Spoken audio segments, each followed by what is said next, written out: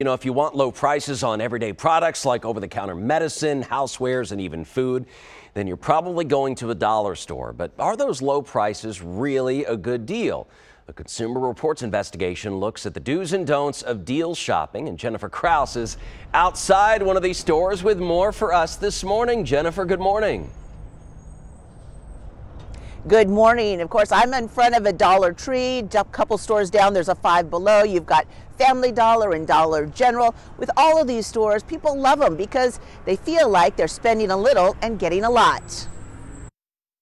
Remember the old joke that there's a Starbucks on every corner? Well, these days you might be seeing more dollar stores than coffee stores. Believe it or not, dollar stores outnumber McDonald's and Starbucks combined, and more are coming.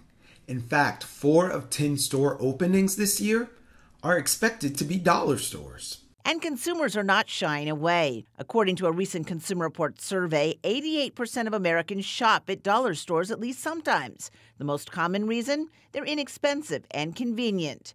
But are the savings real? Consumer Reports says yes, but there's a caveat. In our investigation, dollar stores, when compared to nearby grocery stores, were indeed cheapest for the entire purchase for each of our shoppers.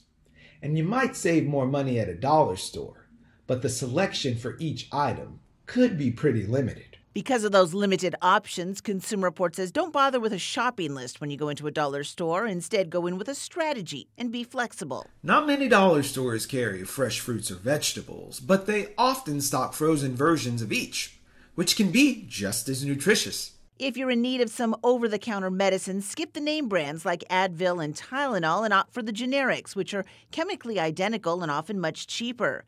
And always check the expiration date no matter where you shop.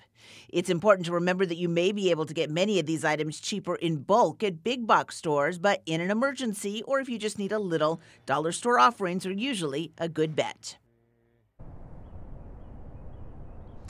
And keep in mind that dollar stores, just like so many other businesses, have been dealing with the same sort of supply chain issues as other businesses. So when you go shopping here, you can expect to find the same sort of empty shelves and limited selection of certain items as you would shopping anywhere else. Back to you.